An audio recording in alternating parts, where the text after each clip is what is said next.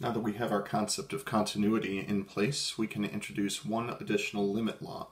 If you'll kindly recall, we had limit laws for sums, differences, constant multiples, products, quotients, all sorts of things. We're going to introduce one more, and it's for a composition.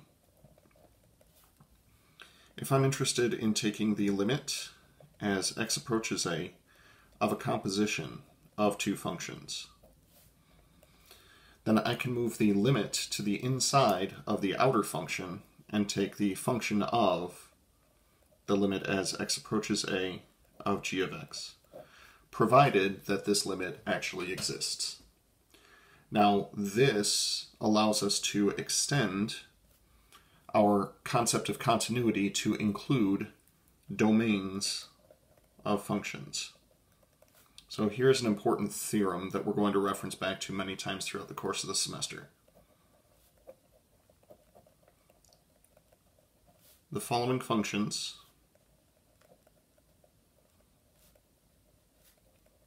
are continuous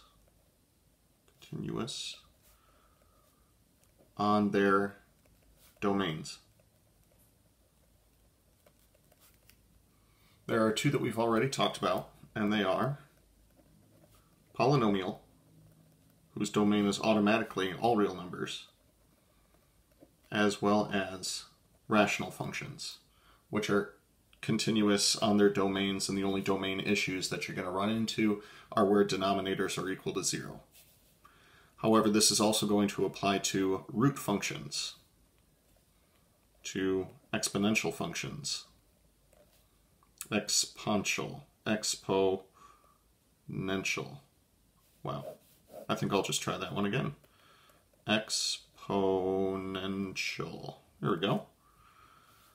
Inverse of exponential, logarithmic, which does have a built-in domain issue.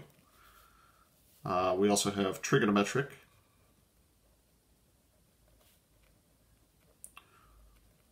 sine and cosine have a domain of all real numbers. However, the other four have certain domain issues. And then we have our inverse trigonometric functions. Now, what that means for us is that if you are capable of finding a domain, you are capable of finding the intervals on which a function is continuous. So, as an example, determine the intervals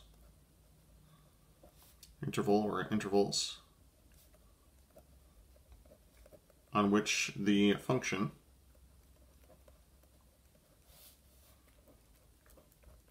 f of x is equal to, let's do the natural log of 3 minus x divided by x squared minus 1 is continuous.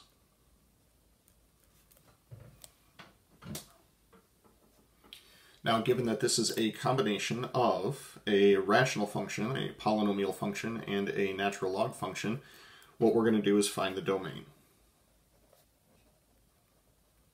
So, rules for domain that we currently have: the argument of a logarithm must be a positive number, therefore 3 minus x has to be greater than 0.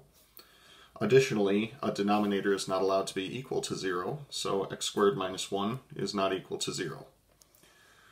Solving these using a little bit of algebra, we can add an x to both sides and then flip the inequality around.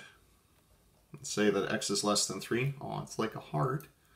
And then over here, factoring a difference of perfect squares into binomial conjugates, or simply adding 1 and taking a square root, will let us know that x is not equal to positive or negative 1.